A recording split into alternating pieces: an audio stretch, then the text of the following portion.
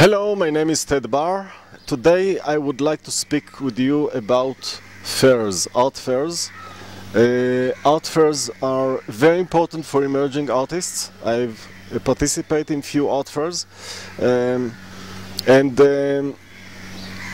I want to share with you some insights that I have about art fairs, because if you don't know and you're starting an art fair as a new with no information, you can make a lot of mistakes, and it's better be prepared before you are going to an art fair, because art fair nowadays is one of the central scenes of of exhibiting art, of meeting between galleries, museums, collectors, patrons and artists between themselves.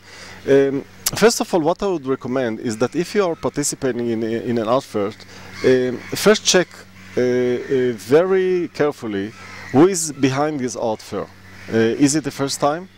Is this organization has a gallery behind her?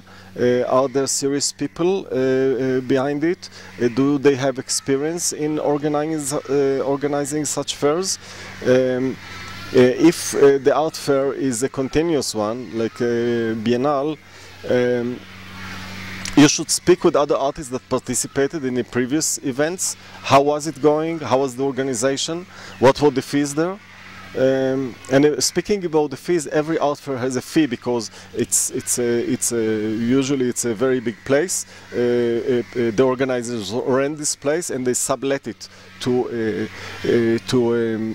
galleries or art organizations, or even specific artists that they invite to be part of this fair. And the fees can be high. You know, in Art Basel Miami, it can be about $30,000 for 600 square feet to hire it. And then it's very important, if you're going there, and if you're going there the first time, don't go alone. Don't go alone. Go in. If a gallery invites you, this is the best. But if you want to share an art fair, better be part of an organization.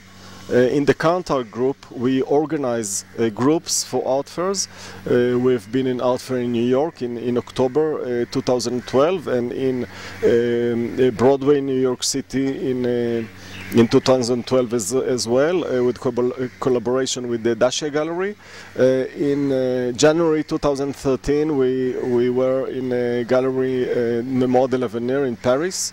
In December 2012, we've been in an art fair during the Art Basel Miami, in the Brickell district in Miami, in the downtown.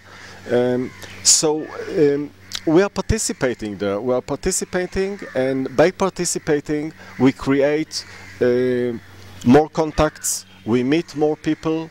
We share our art, and during those 4 events that the Count Art Group artists participated, they sold more than $30,000 in sales. So there is action of sales going on as well.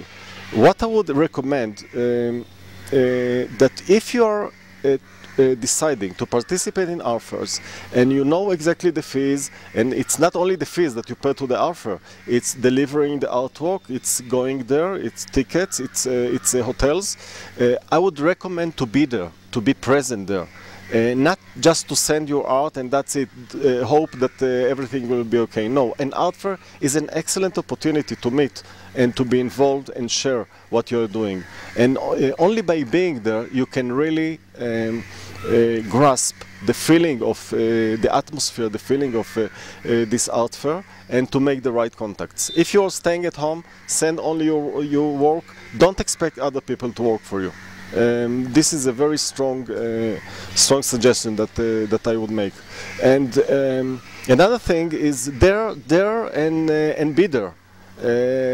Don't hesitate. Don't hesitate. Try to have in mind that you are at least in one art fair. Try to be a major art fair in the world. Join a group. Find out the possibilities for you and be there. This is very important for emerging artists. Thank you.